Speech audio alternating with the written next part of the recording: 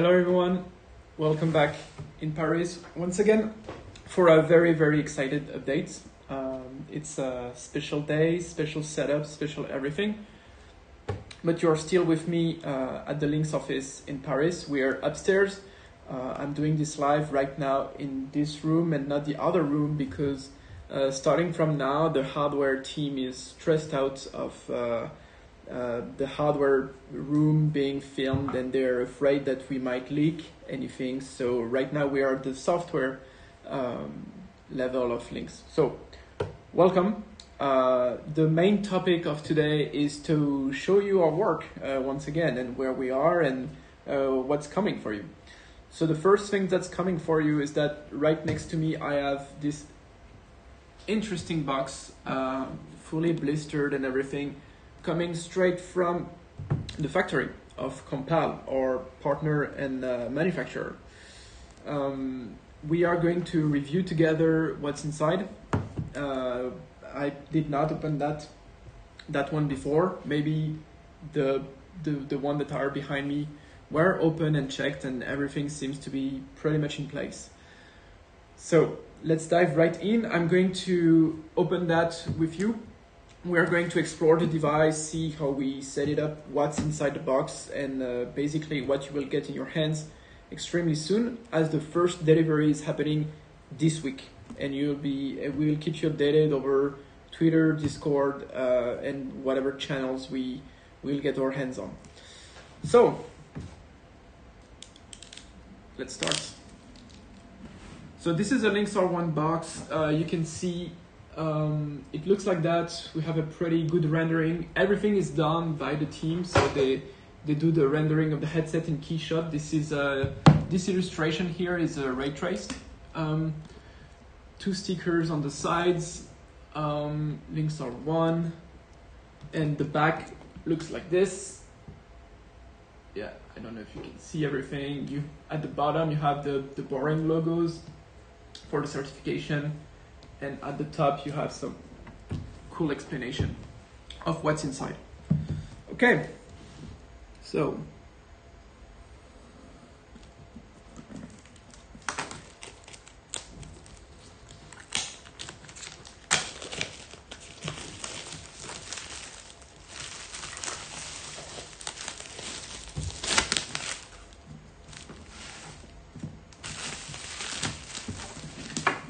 okay. So far, this is what we had in mind when we designed the packaging. Okay.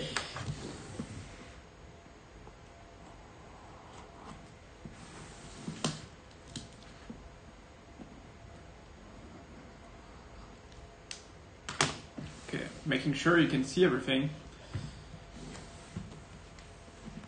So there is a sleeve.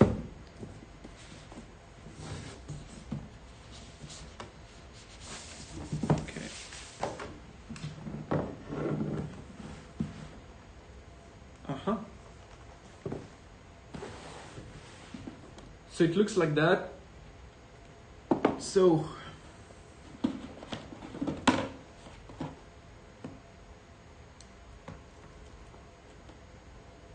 sorry, I'm not being very verbal because I'm very focused on my product. But we have plastic film protecting the faceplate here so it doesn't get damaged during the transport. Probably, depending on when you will be delivered, the plastic will cover completely the faceplate in front of the headset. All right. So you remember we posted a photo of me in front of some cardboard boxes with some shipment of headsets. It was this class of headset, and you can see that one is shiny and the other is not. So that's what we call the DVT build. It's not a mass-produced headset. It's also coming from the factory, but it's not designed to be commercial. This one is the final thing. So looks like that. You can see the lens and everything. So you have a IPD setup for each side of the headset. like this. You can see here the proximity sensor and one magnet here and the other one here. Also, you can remove that. It's in place with magnets, and you can put that in your washing machine if you want. At the back here, you have the same stuff with the back foam. You can change you have a tightening wheel here, and it should adjust to any type of head. You can see the speaker box here. At the top, we have the USB-C connector. We have two buttons that are programmable. The power button here and the volume plus and volume and minus. So the cameras, you can see the RGB cameras. This one is the 6.1 and this one is from the pair of the hand tracking cameras. Okay, so that's pretty much it, but it's not everything that you can find in the box. So at the center of the box, you can open here and you'll find one cool paper with one QR code and one URL address that I'm hiding because it's not yet ready. We're still updating that, where it will take you to a website where you will learn how to use the Lynx headset, where you can download apps, how you can program it, and all the cool stuff you need to know about your device. But it's working out of the box. I'll show you. Also at the center, you'll find two pieces of equipment. The first one is the top strap. So it's an additional strap that is totally optional that you can pass here and here if you want to have an even more weightless sensation when you wear the headset. And you have also the VR foam. So if you want to use the Lynx headset just for VR and in your application you don't have any AR, you can plug the foam like this. Yeah, I think I showed you that in a previous video, and it's delivered in the box as well. And of course we have a USB-C cable. So the USB-C is has a 90 degrees angle, so you can use with your Lynx headsets in this manner. So you can still keep using the flip up with the 90 degrees angle, because if it was straight, then it will not. I mean, it will still work, but not as good as what is working now, like this. So the flip up, it was very complicated to do, but we are very happy to ship with this feature. Also in upcoming batches later down the year in early 2024, the design team will add something to the packaging. It's this piece of cloth. So, for example, when you want to transport your headset in your backpack or in something that might damage either the lenses or the camera lenses, then you can just take this and put the front of your headset, of the front part of the Lynx-R1 in it. You see, it's very cute and convenient, like a sock. And then you can put the headset in your backpack, and it will be much safer for the electronics and the optics. And it will be again in the box. All right. So for the first backers and people that pre-order the headset, since we have all the boxes that are arriving in Paris, we are opening everything so we can check if the devices are running well. So we'll do a quick check. Does this one boot up? Yeah, it's turning on. So we're checking every device for cosmetic or technical software issues. And because we're opening and closing them again, for the first backers and the first pre-orders, we will put a single VR lens from our headsets as a goodie, I would say, as a gift for a thank from the team. So you might, if you find this in your box, it's like the golden ticket from the Willy Wonka movie, okay? And we'll put it at the center. Okay, so yeah, and this headset, yeah, seems to be working. So that's for the unboxing, and when you need to set it up on your head, it's quite simple. You put it on like a hat, you know, like this. Then you use the tightening wheel. Here, you can use the flip up, and you power it on here. Simple as that. And then, as I showed you before, you can adjust the IPD with by just moving the lenses around like this. All right. So that's pretty much it. There is a bit of links everywhere here now. So other important news that I wanted to share. The first one is a picture. Okay, so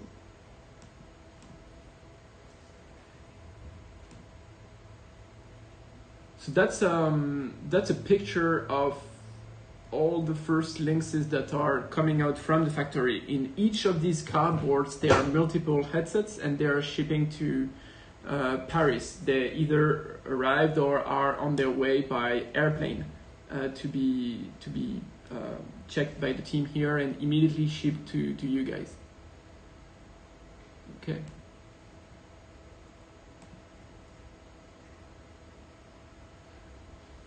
So on Thursday, we're going to update our SDK on our portal website. So we're going to communicate around that new website very soon in a more official manner. But on that website, developers will be able to find the latest SDK. Nothing, I mean, many things change, but if you started to develop with our existing SDK, you shouldn't need to change too much inside your project. But this new SDK is very, very convenient. It uses the latest features of Unity and OpenXR, so the developers can have a very good development environment, which is our primary goal for this headset, is to provide you a good platform to port your applications or new projects on. So that's important, and you will hear about that. On Thursday. Okay. Something else that is worth noting is now we made a correction in the software that allows us to have a perfect alignment, a spatial alignment between the virtual hands from the Ultraleap tracking algorithm and the visual hands, your real hands that you see from the pass-through of the headset. So before the end of the week as well, you will see this new capability of the headset and understanding of your hands, and how great it renders when you do some masking, for example, and you'll see more about that. So there is a lot of progress internally that is going on since we received those devices. The team is trying everything, and I can't wait for guys like you to try things out of our company with the headset that we couldn't have the time to try on. One of the things we just published an hour ago on YouTube is a video of one of our employees using the headset and his flight simulator set up on his computer, streaming directly to the headset. And this is using an open source project called ALVR. You probably might have heard of that if you're using VR a lot, especially PC VR from standalone headsets. So we're very thankful for people that build those standards, the community that put out those projects that are almost working out of the box, if not completely out of the box. It was really easy to set up. So from that, we have, from ALVR, we have Steam completely working, and any PC VR application that can run in the headset. So that's quite incredible. We're also working with, we're going to contact again some developers that are part of the deliveries batch that put some great projects out there, like for example the Open Brush application. We're going to reach out to Michael, of course, and to some other developers. But it's a really exciting time for us. It's been, I don't know, like 5 or 6 years that I've been dreaming of getting a headset from a box, from a finished product. It's surreal for me. It's surreal for the team as well. I'm sure you are tired like me to wait, and I can tell you now that the wait is over. And I can't wait to show you, during the weekend, the first delivery happening. We are going to respect the order of deliveries from the Kickstarters and people that pre-order the headset. So the queue is long, but now we are producing Lynx by the hundreds. So it's pretty smooth. The yield at the factory is much greater. Compile and our hardware team did an amazing job, top to bottom on the device. It's quite incredible. The quality is great. You will feel it in your hand. You will see how great it is. So I wanted to thank everyone from the Kickstarter, everyone that pre-ordered and believed in the headset. I'm thanking also the team. We're off to a great start after the holiday that we have in France in August. I'm also thanking our partners, so all the technical partners, people that had our previous build of the headset and had to work with a very difficult software sometimes that we are polishing. Now the runtime is stable also because of you, and it's quite amazing that for the first product from a small startup to have this quality. I know I'm biased and I'm just throwing flowers at me directly, but if I look at that, I try to be unbiased, but it's pretty cool. It's pretty crazy what we're doing and what we did with the version 1. So yeah, I'm thanking everyone that this dream came true. I'm also thanking the businesses that are going to rely on the headset to train a lot of people, to do a lot of stuff and bring mixed reality to more and more people. One of the other type of people I wanted to thank is it's a bit weird, but I think our bank, I can thank them now because we had a lot of time, a very hard time financing this company. And our bank is doing wonders, helping us, between fundraising events and the production money that we need. Sometimes it's very hard. We had a lot of delay with the headset, and most of the delay was not really technical. It was obviously because it's very hard in Europe, especially in France, to finance this kind of company. So I'm really thanking the people, our shareholders, and the bank that trusted us and saw that we're doing the right thing. And I'm going to put the Kickstarter and the people that pre-ordered the headset in the same bag, because you knew in a way, one way or another, that we were going to have delays, and you still believed. We have very, very few cancellations in our book orders. So it's thank you so much for all of that. So I'm going to stop now. I'm going to just take the questions we have from the chat. The first question that my team showed me is, how much is it going to cost now? So the headset is going to cost for new orders very soon. It's going to cost a bit more than 1,000 euros. Next question is that great that you check the boxes, but does that mean the plastic wrap be removed on delivered boxes?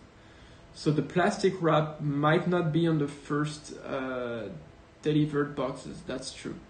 But we're going to close the package by replacing the stickers on both sides of the box here. If we buy it today, can we update the source code when a new version will come out? So one of the best and most complicated features that we worked on is to be, and you might think it's simple. I thought it was going to be simple, but you can update the headset over the air when you're connected to your Wi-Fi. So in the launcher application, you go to settings, check for updates, and if there is a new firmware, you will be able to download it from our servers. And if you want to restore your headset to a previous version, you are also able to do that and to download all the firmwares we publish on our portal website. And it's already online, and I know some people already downloaded the firmwares and try to extract various things. So it's working. It's pretty good now. Too bad it doesn't have a depth sensors or any occlusion mapping capabilities. So it's not a question, but I'm going to answer that. We don't have a depth sensors for many reasons. I think the main one would be the power consumption running in the headset. You have to understand that it's a XR2 chip. It's a great and powerful chip, but we're really pushing it with everything we're doing in Lynx. From the ultra-deep hand tracking service or the 6DoF or the heavy pass-through and correction we're doing, it requires a lot of power. And adding a depth sensor was technically possible, but it would have augmented the price too much, and it will also put too much pressure on the thermal of the device. But we have occlusion mapping capabilities. You can do occlusion mapping in two ways. The first way is if you need to do occlusion mapping just with the hands, you can rely on the very good hand tracking that is running on the device. And now that we have a perfect alignment between the video and the tracking algorithm, the masking will be amazing. If you need to do occlusion mapping beyond the hands, like to detect this plane, for example, and to hide things beneath that won't be seen in AR, it's possible. You can do some depth calculation based on the 6DoF cameras. So from those two cameras, because they have the biggest baseline because there is a great distance between the two cameras, you can do some pretty good depth estimation of mapping the environment. It's not the same as the depth sensors, but it also works, and if in your application you really need to do some occlusion mapping, you can start from there. It will work, and we'll show you that. Are you still planning to implement occlusion mapping with Wikitude? So Wikitude was acquired by Qualcomm, so you might now call it Snapdragon Spaces, and it includes other APIs as well from Qualcomm. So we are going to most probably be compatible with Snapdragon Spaces. It's going to be quite difficult. It's quite difficult to have Spaces running on Lynx-R1, and we work with Qualcomm on that for hours. But we are also going to be compatible with Vuforia, and this is something that is already working. You remember that with Lynx, as a developer, you can grab the frames of the camera and get the sensor data from the IMU and all that. Well, because you can do that, one of our developers internally worked on implementing Vuforia to do all the things Vuforia can do, including image tracking, 3D objects tracking, and all that. We're going to make an official statement with them when it's going to be more mature, but we have this working as a preview package that we can share, and we already shared with some partners. Will the headset stay on head when doing handstand? It's a good question. I'm not going to try that right now, but if you tighten it well, it should stay in place.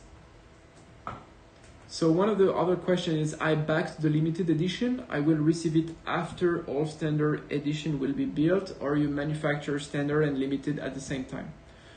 We are not manufacturing them at the same time. The first batches of devices will be the standard edition, the black one. But before the end of the year, we will push with our manufacturer Compal to also have the limited edition out. Okay, So as the battery life changed with the final batch, so the battery life didn't change, but certainly the battery profile is behaving much better, which means that for people that tried a headset before, you had some throttling with the battery levels. This is not happening anymore. With the first headset being there, could you tell us more about what the process of submitting an app for the store of the headset will look like? Yes, I can tell you that. We're actually in the process of finishing that thing on the back office. You will need to have an account on our portal. Then you will need to register an organization. And this organization can be is a moral entity like a company, or yourself if you are a freelance, for example. So you need to register that organization, and through that you will be able to get paid, for example, if you submit an app that is not free. So everything will go through that process. So when you have that organization, you can start to upload your apps, and they will be visible on the upcoming store. What the Pro version have in more? The Pro version is the same. It's the same product. It's not the same license. So if you want to resell the headset, if you want to have better guarantees on the hand tracking, precision, and all that, you should use the Pro. But otherwise, it's the same product. And we're going to simplify the offering. Congrats for the final results. How many units are you shipping for this first version? So for this first batch, we are shipping right now a couple hundreds of devices right now. But for the first version, my estimation is that we're going to ship maybe between 50,000 to 100,000 of devices. But we might get a surprise. I don't know. It's the very early days. But we already won that game because for a long time we couldn't even produce everything we're selling. So it's quite a success, I would say. And we'll see when the device really gets in the hands of you guys, how it will work down the line. With further sales, and if the adoption is really there. But I'm not worried about that. I'm really excited. Can the headset be used with when charging? Yeah, you can use the headset with the USB cable. This is exactly why we distribute the cable with a 90 degrees angle. So it's not in the way when you use the headset, and you can keep using the flip up. What about the add-on? I don't know which add-on you mentioned, but we have an add-on that will allow you to put more sensor on your headset if you need, and to screw things around your headset. But it's going to be either 3D printed from the final users and distributed on our portal website. I'm not sure we're going to sell that product yet. Okay, I think that's good. What do you think, guys? We're good for tonight? Okay, so that was just a quick video for the unboxing, what it looked like, and just sharing our relief and excitement from what's ahead of us now, because the real game is starting right now. So let's keep in touch. You will see in the coming days the first delivery happening, and for the first hundreds of backers and pre-order, you'll receive your headset. That's the best news I can share today. So thanks for tuning in. Let me know online if you received the lens in your box or not. I hope you're excited. This is just the beginning for Lynx. I feel like I'm going to say that at the end of every video, but it's really just the beginning. Thank you very much. Have a good day, have a good night, wherever you are, and I'll see you soon. Bye.